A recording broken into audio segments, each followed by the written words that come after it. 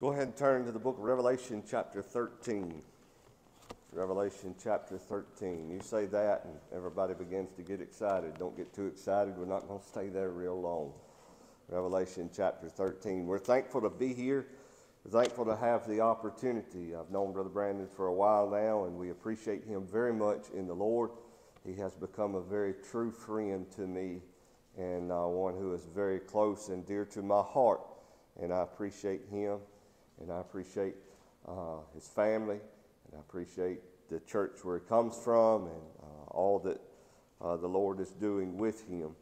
And I appreciate the opportunity of the church to allow me to come this week. It's very humbling to have the ability and the opportunity to come be with you. I ask you to pray for me. I'm not the brightest of preachers, and I sure am not the best preacher by a long shot. And my goal this week's not to be either one, but to be true to the Lord. And I ask you to pray for me that I could do that I could be true to the word of the Lord and what the Lord would put on my heart to preach and just deliver his message. And I ask you to pray for me that I'd be able to do that this week. That's my goal.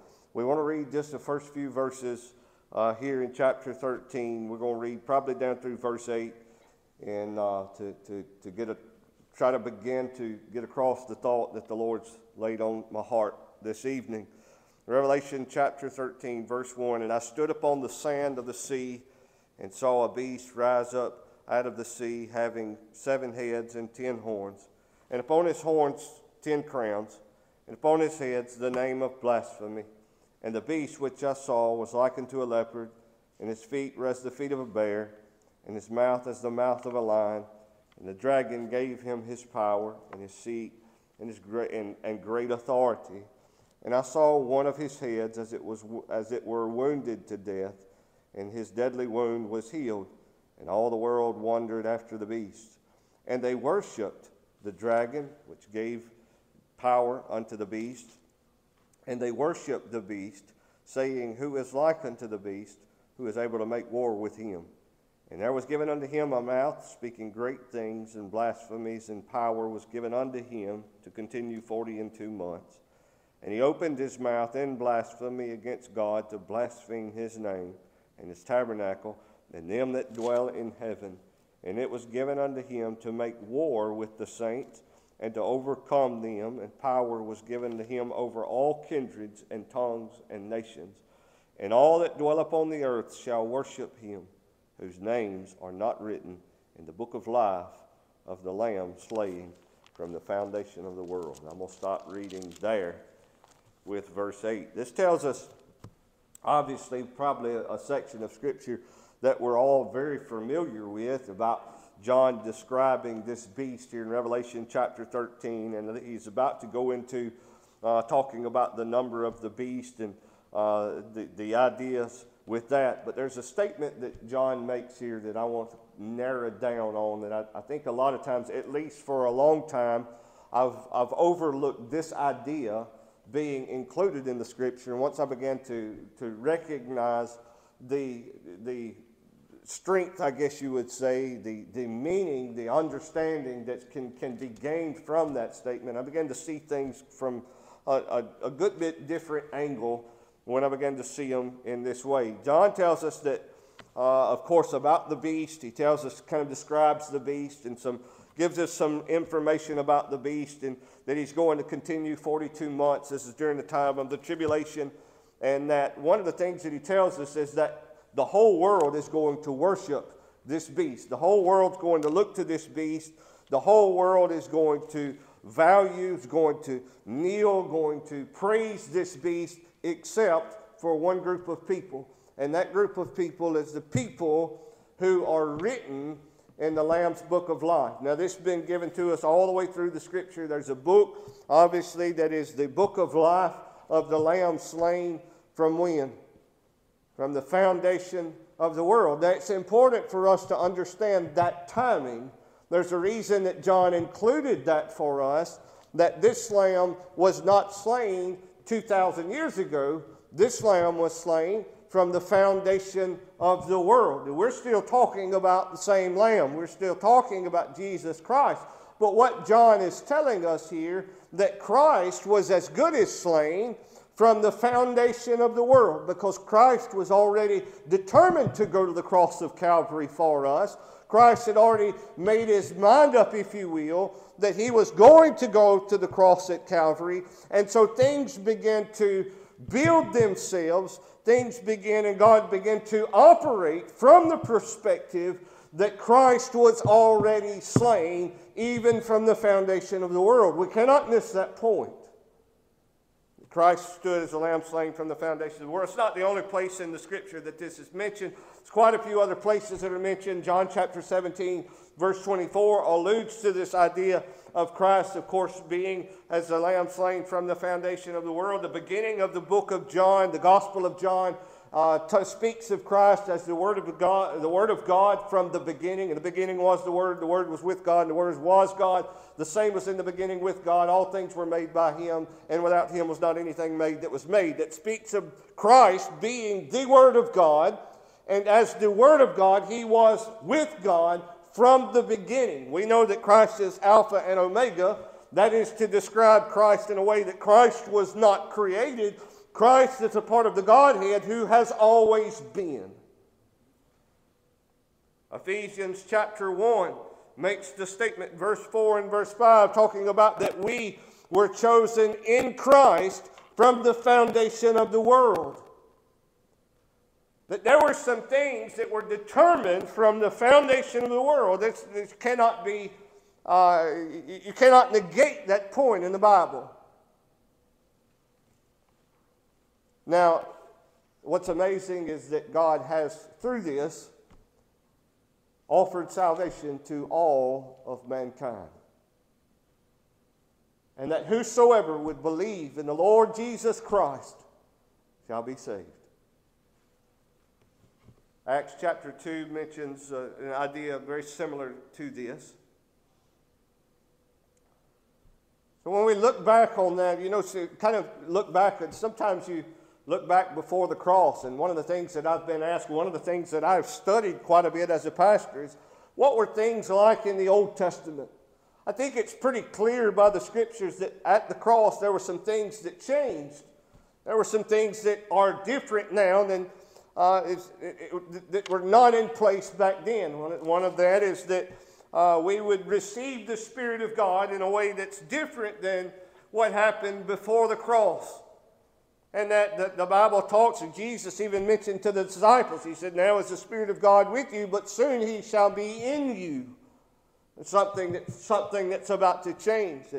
That the church would be embodied by the Spirit of God, and spoken of as a new creature in Christ Jesus. And some things that took place are a little bit different. So that thing, that idea of being kind of there, often one of the questions that you face or that's presented is, well, is salvation different in the Old Testament? A lot of things you find that people discuss, one of the issues that people discuss, you hear a lot of talk about grace and works. And the reason is that you can take with pretty much any plan of salvation that's ever been presented in the world, whether false or whatever the case is, if anybody ever presents some sort of plan of salvation, you can put it one of two categories. Either it's grace or it's works. And in fact, every salvation, plan of salvation that's ever been presented to mankind, save for the plan of salvation through the Lord Jesus Christ, is actually a works-based salvation.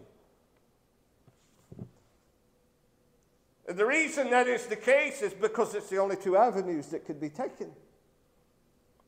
And that's the nature, because works and grace are oil and water. They're opposite of each other. And either God gave it, or either it's earned. You cannot have it both ways. And there's, maybe some that try to take and say, well, it's a combination, that maybe you get this and then you do this. It's some kind of, you cannot mix the two. And Paul actually works off that idea over in Romans chapter 4 when he's talking about Abraham.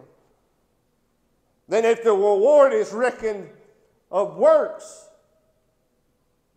then it's given by debt. In other words, if we've worked for it, then at some particular time after we've worked, maybe for a moment, if salvation were to come through works, that maybe for a moment in time, once we've gotten the work complete, then God owes a man salvation. And God doesn't owe a man anything, and never will. And so Paul determines there that salvation is not reckoned of works. It's not through debt. God does not owe man anything. That salvation is reckoned by grace. It's given to us. It is a gift. And so then has that in any particular time, has that ever changed? What was the case in the Old Testament? And sometimes we begin to look at the covenants in the past, and we begin to read about the covenants, and we read about the law, and there's oftentimes you find some confusion when it comes to the ideas of law, and say, well, what happened in the Old Testament concerning the law?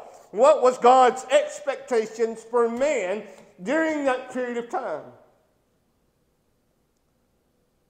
What's God's expectations for man today? That's really the question that I want to try to deal with. Because what you find as you dig into the Bible is that what God's expected from man has not changed and never will change. From the foundation of the world, from the time that sin entered into the world, to the last man that will ever be saved, God's expectations are never going to change for what He expects from mankind. So let's go back for a moment and look at the law. I want to kind of back up for a moment and consider the law and the idea that the law presents. One of the things that God did through the covenants is He made quite a bit of promises to Abraham. In Genesis chapter 15, you can read of those. You can read some of it in 12 and in 15 and 17, 18. We begin to see the reaffirmation of those of God's covenant with Abraham and some of the promises and things that God made to Abraham and what God promised. To me, one thing that's actually pretty interesting about that covenant is that God maybe tells Abraham a thing or two, and He tells him a little bit here, and then the Scripture tells us in Genesis chapter 15, verse 6, I believe it is, that He says that Abraham believed God, and it was counted unto him for righteousness. Let's see that salvation there. Abraham was saved, and then God begins to tell Abraham, okay, here's what I'm going to do for you. And it's almost as if that now that you're saved, this is what I'm going to do. These are the promises. This is what I'm going to give you. So there were a lot of people for years who discussed after the covenants of Abraham. There was one of the discussions that was there. One of the things that God was discussing with Abraham during that period of time was about heirship.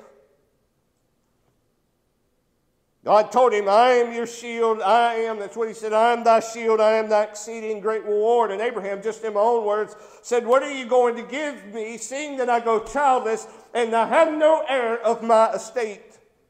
I've got nothing, I've got nobody to pass anything down to. God goes on to, of course, tell him that's not always going to be the case. You're going to have a child, and that through this child is going to come the promised seed, Jesus Christ. I say, well, who's the heir?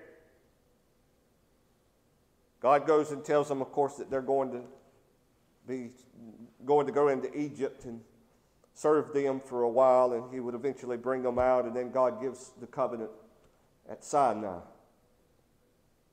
He said, okay, I'm going to let you go in and possess the land that I swore unto Abraham and to Isaac and to Jacob. I'm going to let you go in and do that.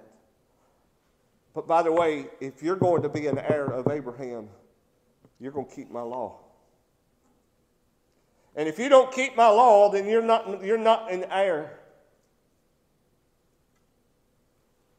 Now let me ask a question that I think is a very obvious question. Who kept the law? There was one true heir, right? There was one man who kept the law, and that man is Jesus Christ. Apart from Christ, no man kept the law. So we look at that, it's okay, salvation came by the law. Well, if salvation came by the law, then that's very interesting, because no man kept the law. And if we were saying that salvation came by the law, then either one of two things happened. And that's where we have to back up for a moment and say, well, did God intend for us, did God intend forever for any man, even from the moment that he gave Moses the law at Mount Sinai, did God intend for any man to be saved through the law? God, who knows all things, who knows the end from the beginning, did he ever intend for anybody to be saved through the law? Not that covenant.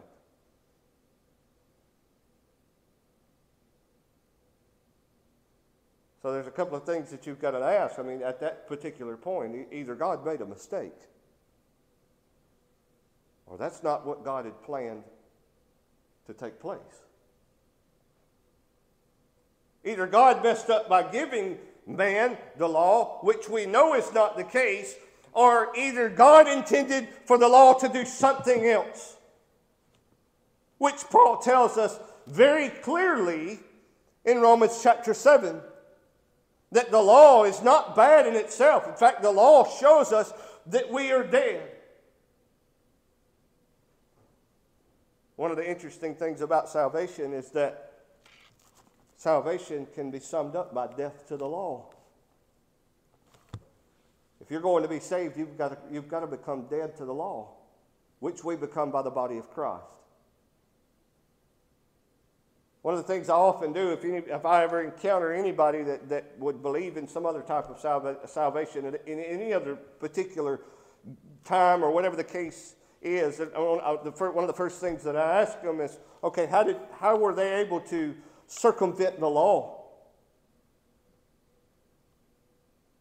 Because you can't be saved through the law, and in some way you've got to be able to bypass the law.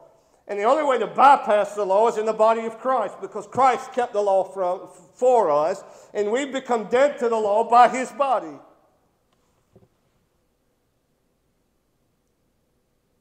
I want you to turn with me to Hebrews chapter 8 real quick. Hebrews chapter 8. I hadn't left the idea in Revelation. I'm going to actually mention that in just a moment. One of the things you have to do when you're thinking, again, when you're going back through the covenants that are mentioned in the Scripture and you're studying these covenants, you have to bear in mind that Christ was slain from the foundation of the world. That God knew the end from the beginning. The question that I just presented about, did God make a mistake? And I'm not being facetious. I'm not trying to be irreverent when I say that, because we know the obvious answer to that question. But yet the writer of Hebrews actually presents a very similar idea in Hebrews chapter 8. In verse 6 he says, "But now hath obtained a more excellent ministry, by how much also he is the mediator," obviously this is Christ, "by how much also he is the mediator of a better covenant, which was established upon better promises.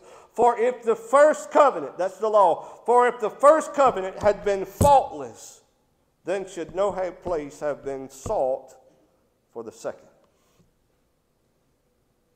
In other words, if the law brought salvation, God would have never looked for another way. Or God would have never prophesied that there was going to be a new covenant, which he did in the book of Jeremiah. Y'all remember one of the statements that Christ made in the Garden of Gethsemane as he prayed? And he said, "Nevertheless," back that up just a little bit. He said, "Let this cup pass from me." The Son of God's prayer to his Father was to let the cup of the cross pass from him. What Christ is asking is that if there is any other means of salvation other than me going to that cross, let salvation come that way. Nevertheless, not my will be done, but thine. Do you think if there were another means of salvation, God would have ever allowed his Son to die on that cross at Calvary? Do you believe that God would have poured His wrath out upon His Son if there were some other means of salvation, if there were some other way that this could have been brought to mankind without killing the Lord Jesus Christ, without His wrath being poured out upon Jesus on the cross at Calvary? Do we believe God would have done that? The answer to that question is no. But there's only one way, and that's through the Lord Jesus Christ.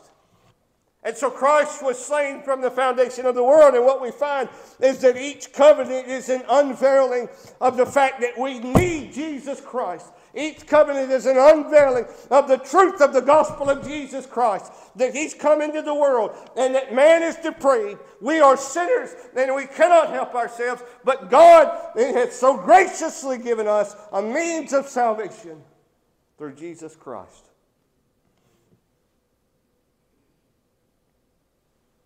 So let's go back for a moment. Let's remember some people in the Old Testament. The Bible tells us very quickly, Genesis chapter 6, about a man who lived before the flood named Noah. Let me just, I tell you what, let me just turn back and read that. Genesis chapter 6.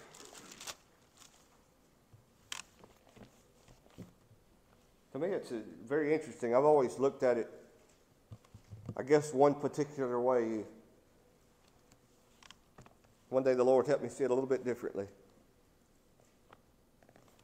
Verse 5, And God saw that the wickedness of man was great in the earth, and that every imagination of the thoughts of his heart was on evil continually. And it repented the Lord that He had made man on the earth, and it grieved Him at His heart. And the Lord said, I will destroy man whom I have created from the face of the earth, both man and beast, and the creeping thing, and the fowls of the air, for it repenteth me that I have made them. We have the description of mankind. Awful state that mankind's in. Nothing good in him at all. And then we have verse 8. But Noah found grace in the eyes of the Lord. What kind of man was Noah?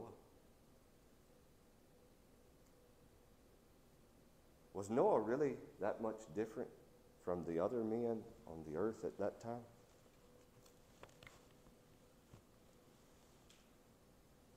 I don't think Noah was an awful man, but Noah was not perfect. Noah was a sinner. Noah was a sinner just like the other men that were on the earth. And maybe the violence that was in Noah's heart was not near as much as the rest of the earth. Maybe the degree of the evilness of Noah was not very much at all. But yet he was still evil. And the point is that what I saw for a long period of time as I would read this scripture is all of the earth was really bad, but Noah was good. And that's not what the Bible is saying. The Bible is saying that all of the earth was really bad, but there was one man that sought God. There was one man that sought forgiveness of his sins. There was one man that sought a cleansing from the evil in his heart. And that man's name was Noah. And so Noah found grace in the eyes of the Lord. In other words, Noah found grace because Noah needed grace. Because he was not a perfect man.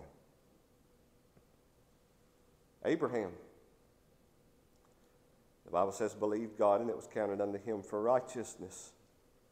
In other words, Abraham was saved by grace. Abraham was a sinner. I can go through the Bible and give you a few different sins and mistakes that Abraham made. And Abraham was a sinner. Job made the statement that he said, I know my Redeemer liveth, and that he shall dwell in the earth in the latter day. And though the skin worms destroy my body, this is my own words, those skin worms destroy my body, yet I shall see him with mine eyes and not another. Job knew a lot. So what's God's expectations for mankind, and have they changed? And so maybe it's the case tonight. There's one thing maybe that hung me up for a little bit of time was, okay, so I understand that who Jesus was, and I understand maybe a little bit about what God did for me, but how can I be saved? What does God expect me to do for me to be saved? What is salvation? We talk about believing in the Lord Jesus Christ, faith. There's so many different words that we use to describe it, and sometimes if we're not careful, I'm afraid if I'm not careful, I can cause more confusion in some ways in the past. But salvation is so simple. Salvation is not you doing anything. That's what I've just proven to you. It's not a work. It's not an act. It's not something that you do. It's something that God does. It's something that God does for you. And say, well, how can I get saved? What do I do that I could be saved? It's when you truly, that you seek God to do something for you, and you put your faith in Him, that He would save you through the Lord Jesus Christ, that God would do something for you that you can't do for yourself.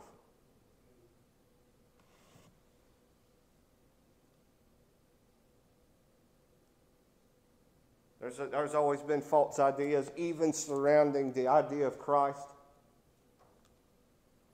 For a long time, it was just baptism. There's a lot of folks that just baptism for salvation. And I'm afraid that what is taking that baptism for salvation place is the sinner's prayer. We'll just repeat these words and put you in water. I actually mentioned this statement yesterday, but I had an acquaintance, I guess you would say, that made a post on Facebook and made a confession of faith and was inviting people to his baptism, and I was thankful to see it.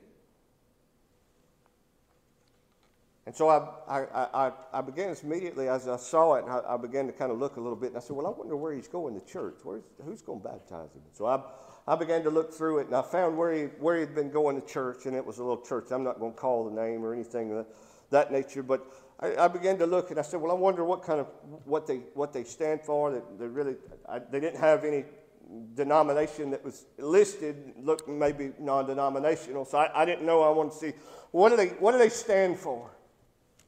I couldn't find a whole lot of information about that, so I just began to listen to a message. I said, well, I'm just going to hear what the man preaches. I'm going to hear what he has to say. He preached the message, and from what I heard, he did a pretty good job. Wasn't a whole lot in the message that I would have just straight up disagreed with. He got to the end of the message, and he turned to the sinner, began to preach to the sinner for a particular amount of time, and he mentioned a lot that I would have agreed with. He mentioned repentance. He mentioned faith in the Lord Jesus Christ. When he got done, he asked the congregation to bow their head and close their eyes, and he mentioned the prayer. And he didn't just lead them in exactly you say these words, but it's kind of haphazard a little bit in that. But after that, he made a statement that really threw me for a loop. My wife, Crystal, was listening to it with me. We were listening to it together. And he made this statement.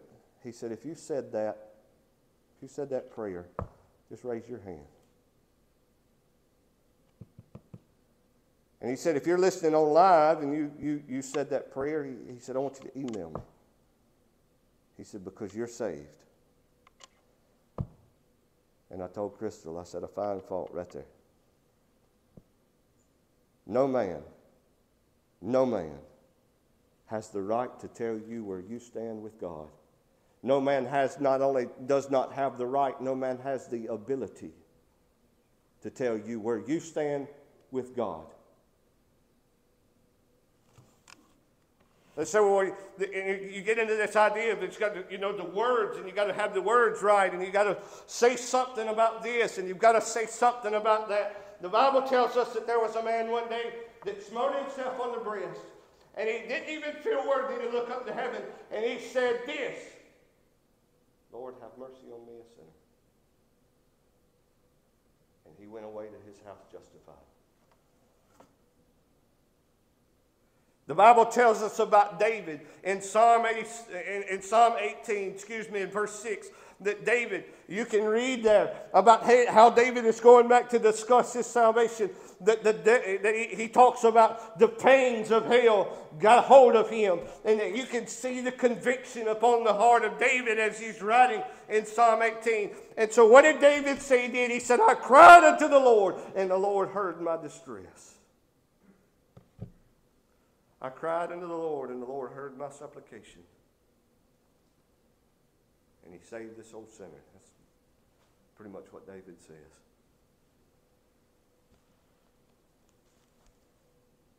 The Bible tells us in Romans chapter 10 that all who call upon the name of the Lord shall be saved. Whosoever, actually is what it says, whosoever shall call upon the name of the Lord shall be saved. That call is not just saying some words. That's a cry of desperation, a cry of despair, with absolutely no hope in you, but all your hope in Jesus Christ. So they say, well, what is salvation? Salvation is very simple. It's Jesus Christ. And that He has come from the foundation of the world to bring life to mankind, to give us the opportunity to be saved. And tonight, God's not willing that any man would perish. If you're here lost tonight, God's not willing for you to perish. He wants you to be saved. And you say, well, what do I need to do? Believe in the Lord Jesus Christ. Call on the name of the Lord, and God will save your soul.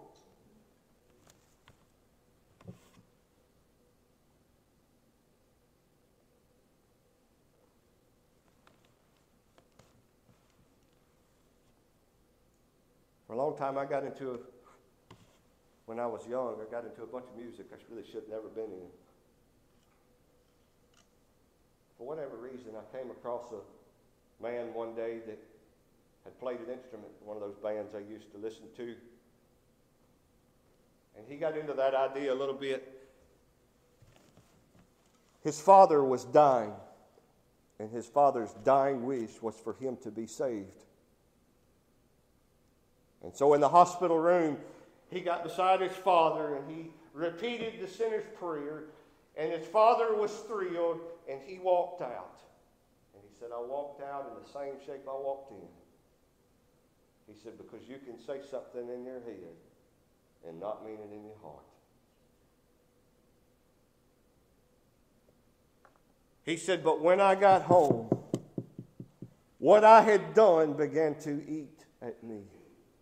And he said, I knew that what I had done was lied to my father on his deathbed. And he said, I got in my bathroom, on the floor on my knees, and I cried unto the Lord, and the Lord saved my soul. He said, now that time I truly cried out to him. And the Lord saved me. Zechariah talks about, and Zechariah has a vision in chapter 3 about Joshua at the time. Joshua was the high priest at the time. And the judgment scene with Joshua standing before the Lord. And it said there's one there to accuse him.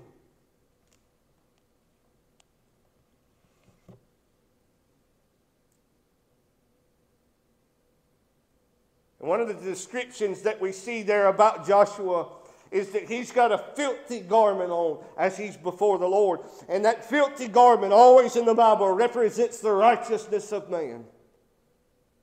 And so we see Joshua, who is the high priest of the nation of Israel, with the filthy garment on, that he's still a man. Even raised to the position of high priest in Israel, he is still a man with no righteousness at all.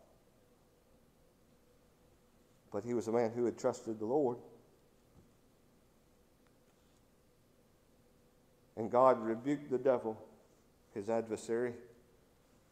And he told him, he said, you take that dirty garment off of him. Put him on a clean garment. Put him on a new garment, which would be representative of the righteousness of Christ. Today, God's expectations for man have never changed.